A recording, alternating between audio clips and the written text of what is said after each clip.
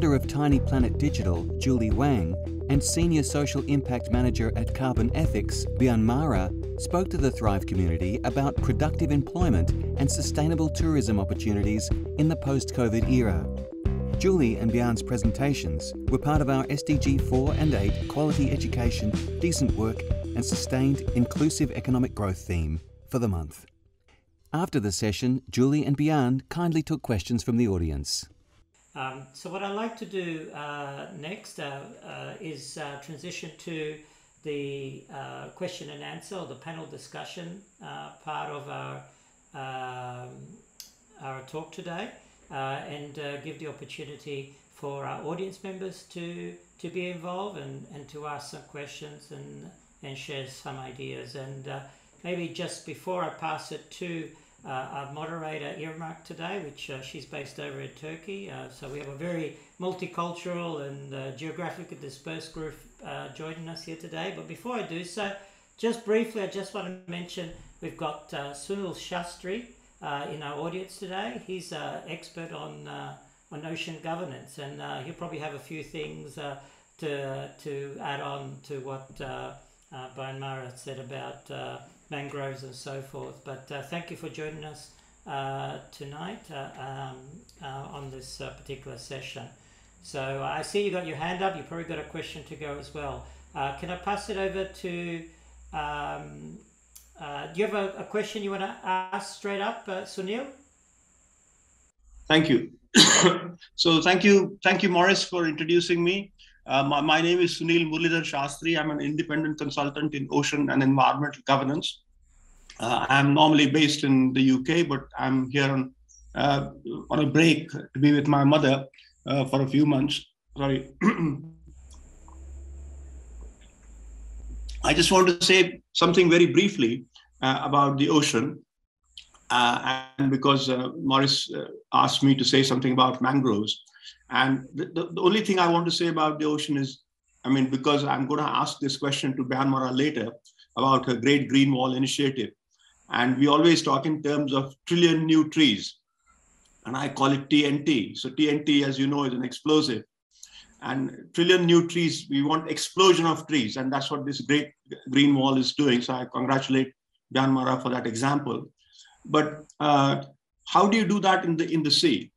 And I look at it as this, that mangroves, which are in the coastal region or in the intertidal region, so they are number one. Then the second, we have what we call as the seagrass, which is somewhat deeper. And if you go a little bit more deep, then you have the corals.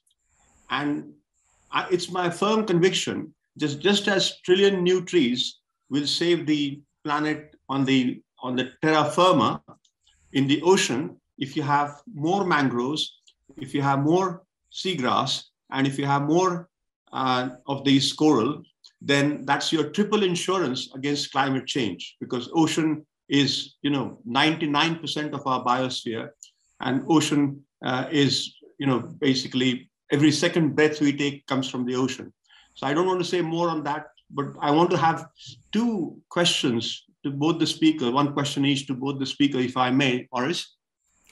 Can we, I'll open up to the audience, but you can come back to that. But thanks for sharing that thought with us. And thank you. Sunil is very well an expert in this particular area, so I think he has a lot to share with us. If I could just pass it to Irmak, please, because I know you've been discussing with the audience members, or they've been sharing with you their questions and so forth. So I'd like to give you the opportunity to see what we've got there. Thank you, Maurice. First of all, I would like to thank our presenters for such insightful and engaging presentations. So first of all, I would like to start with a question for Julie. I wanted to ask, are there any specific recommendations you give to your clients that will promote the employment of young people from different backgrounds, identities, or needs, such as people with disabilities, people with migrant backgrounds, or people in the LGBTQ community? Yeah, this is the first question. Yeah, for sure. Thanks for the question. So I guess my company being a marketing company, we just do marketing for our clients. But, whenever I get to chat with other people in my network or other small business owners, I really always encourage them to look into, as an example, the programs that I brought up today. And in order for more inclusivity and hiring a wider range of diverse employees as well as marginalized employees, there are specific actions you can take as a business as well as resources you can seek out online. So typically, as a small business, we start off with a hiring plan that includes a diversity and inclusion policy, talking about how the company and organization can be dedicated, including to include people who are, more marginalized or in a different kind of demographic than yourself, to encourage that. And once you have that policy, then it's a really good handbook to, inspire, telling people who your organization is and connecting with those who are able to, contribute to your organization. And then secondly, within a lot of the resources that I have identified there, a lot of the funding, grants, and subsidy are specific to different groups. So as an example, I also work with the immigration services of my province to help newcomers get in-demand skills in tech. And for them in that organization, they help, newcomers to Canada acquire jobs, and they provide employment subsidies for employers to hire newcomers to Canada. So I would say, start with your hiring policy first to get different types of people employed and involved in your organization. And then through these resources, you can seek out a wide range of different candidates that can either self-identify or not within the talent pool there. Hope that answers the question. Yes, that does actually. Thank you very much. So for the second question is for Byan Mara. You mentioned in your presentation that conservation can sometimes clash with local needs. And I'm from Turkey, and I experienced this in mostly our touristic regions where the local population relies on certain practices that risk the ecosystem, but they still rely on it. So how do you overcome these type of challenges with your organization? Yeah, thank you so much for the question. So also my organization encountered something like this, like a protest from the community itself.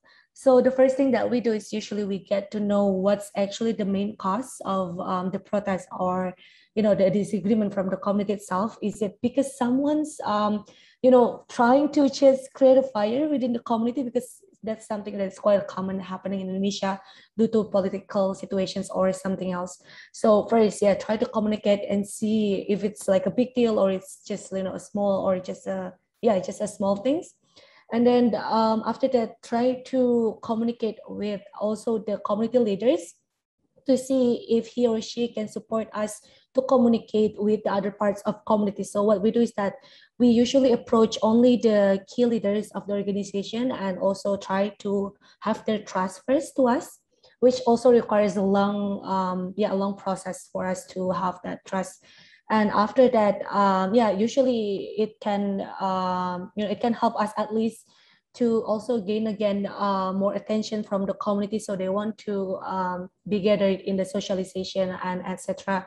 But I'm not saying that it's an easy step, since it can take like 5 years to convince them that conservation is actually helping them to sustain their livelihoods. And sometimes what we do is that during socialization we give a local context socialization, so it's more about that we connect with their past history based on our interviews with either government or other parts of community themselves, so they can feel relate and they can also feel threatened towards the current condition of climate crisis.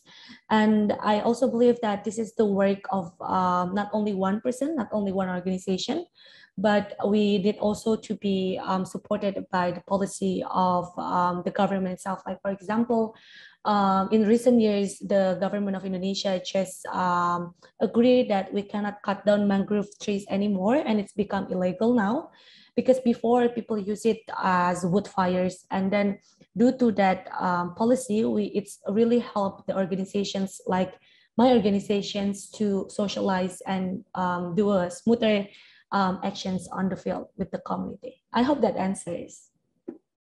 Yes, that does. Thank you very much. So our next question is for Julie.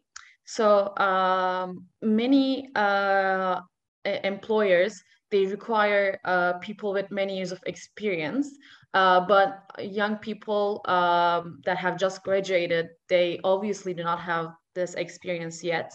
So what can these young people do to acquire more experiences in their field to qualify for jobs in situations like these? And how can the employers promote jobs for recent graduates?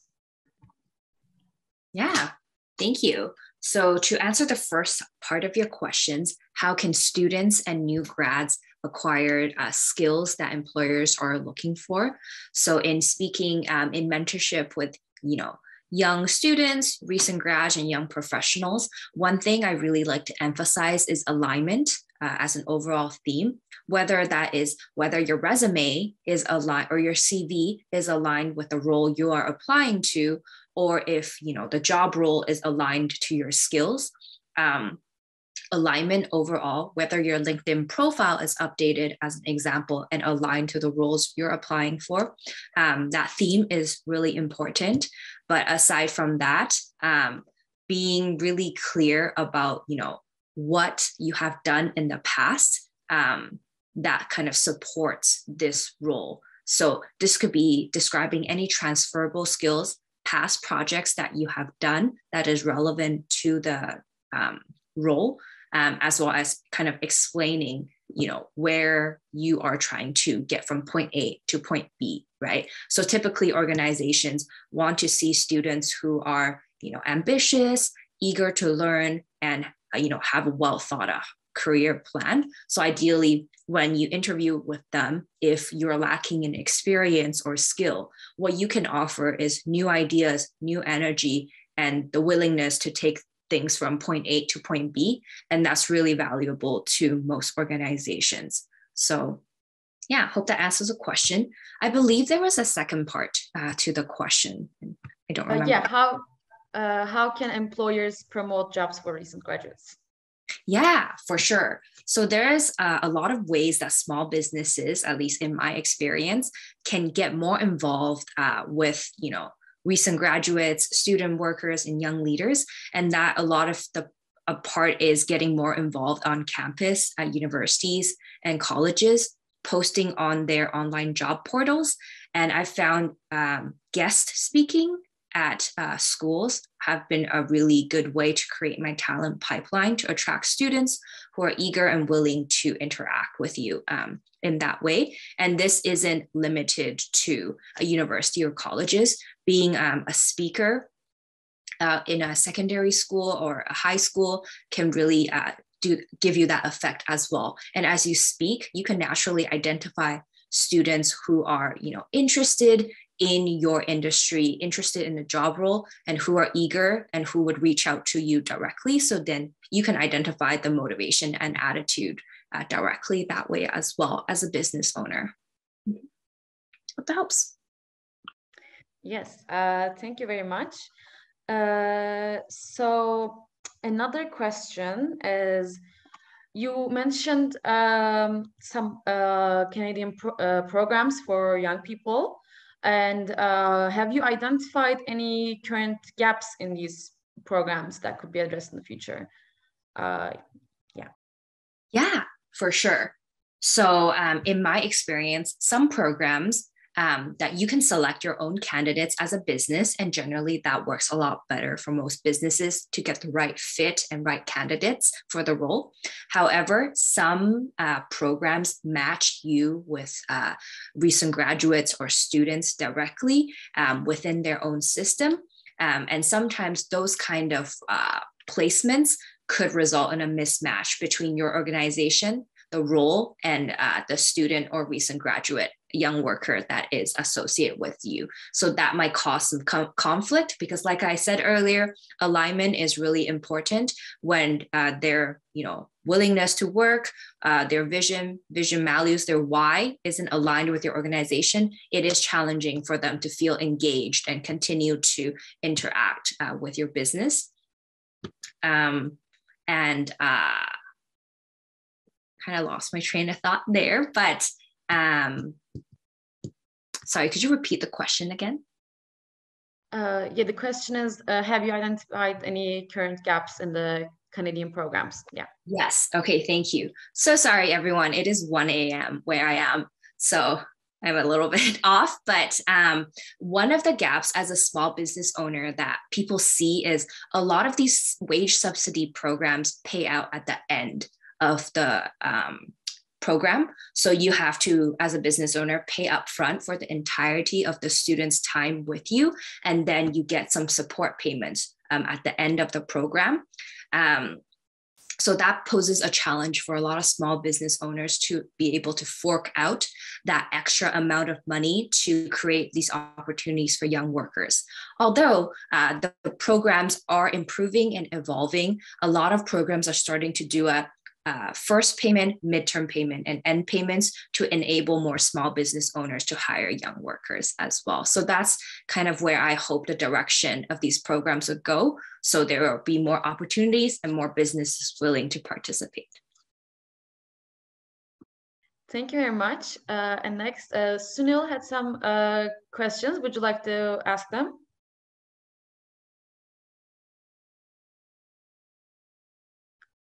We can't hear you. Yeah, okay. Can you hear me? Thank you. Yes. Thanks, Irmak.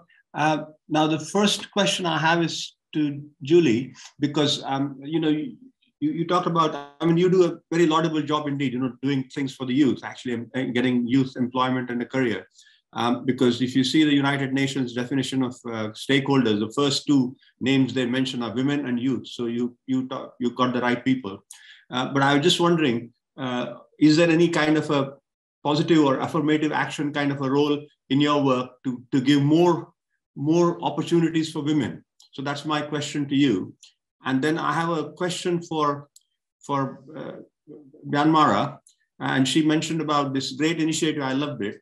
I didn't know about it. So thank you very much for giving that example of this great 8,000-mile Great Green Wall going from Senegal to Djibouti. Now, obviously, I grew up hearing about Paris to Dakar motor car rally. And I think this is such a great initiative because that's causing a lot of damage to the environment. This is positive stuff. Now, all I wanted to know was, obviously, north of that green wall is the Sahara Desert. Now, is there a plan to move this green wall northwards? Because obviously what we want to do is arrest desertification, but more importantly, we want to also reverse desertification. So I think from that point of view, is there a plan to move this upwards so that more of the desert becomes also a forest, if you see what I mean?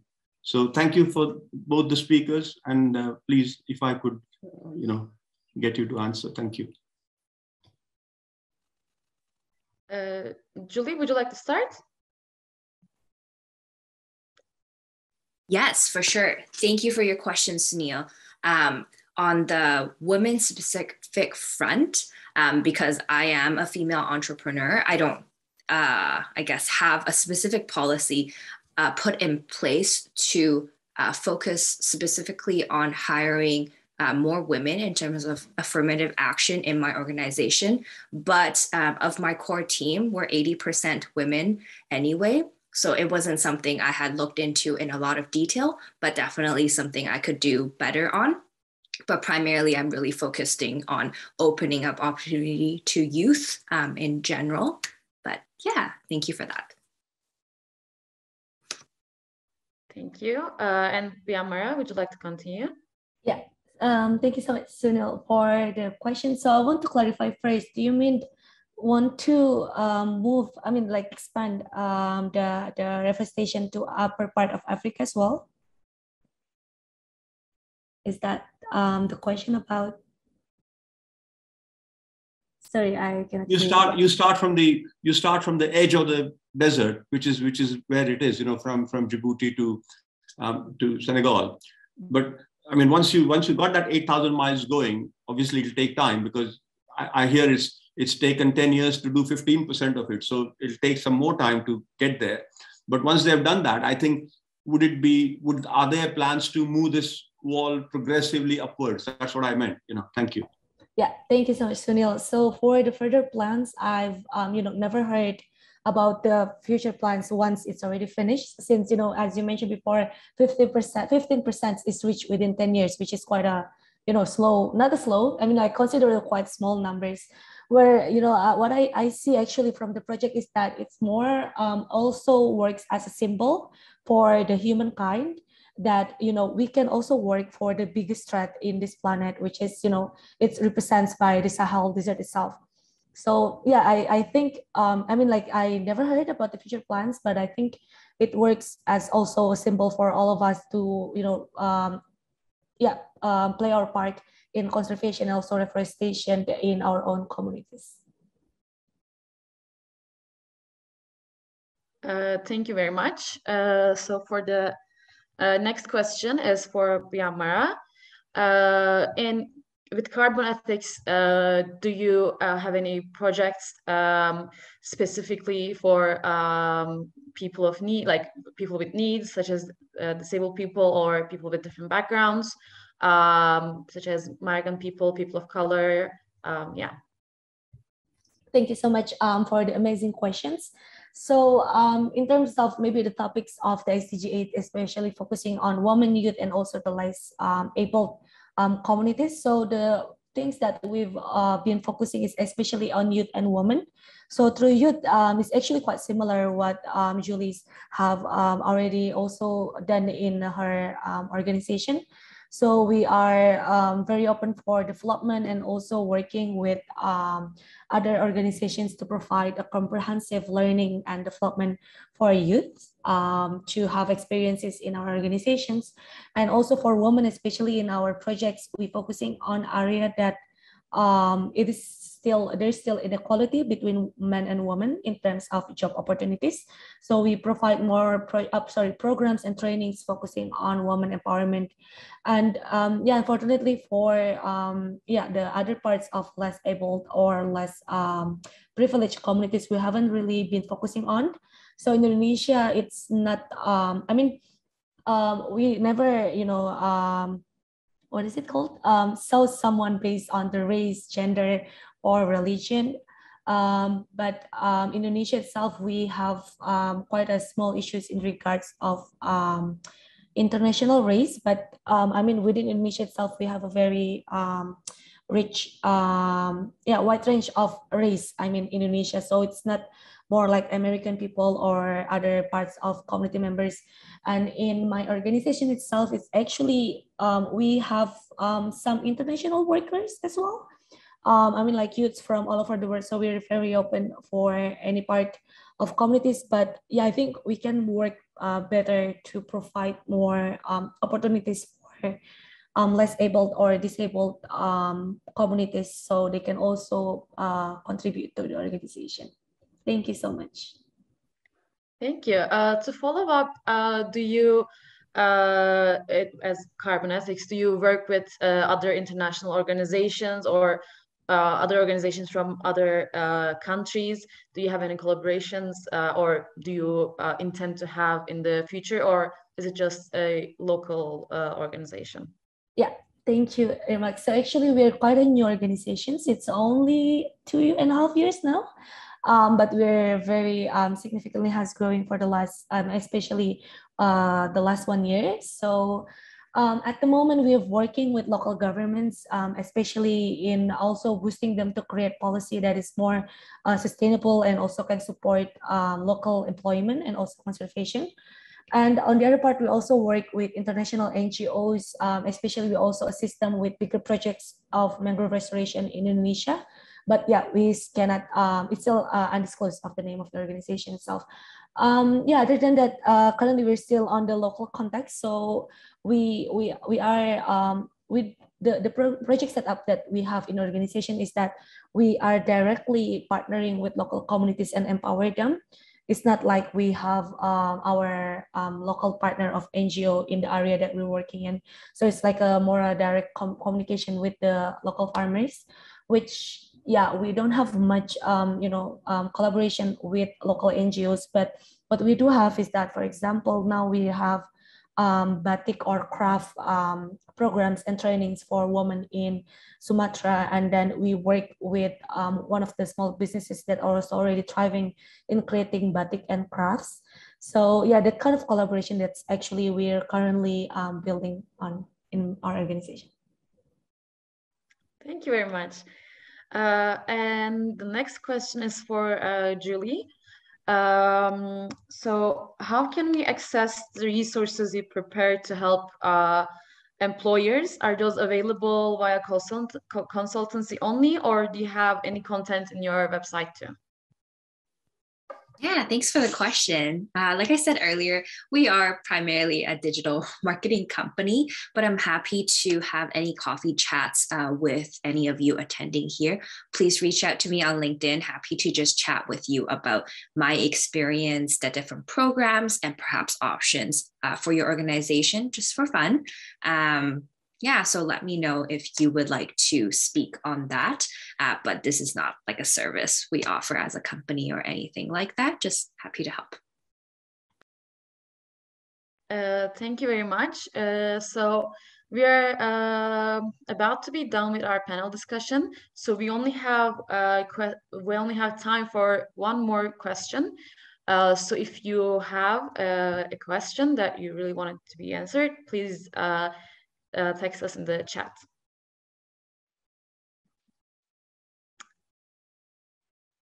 All right.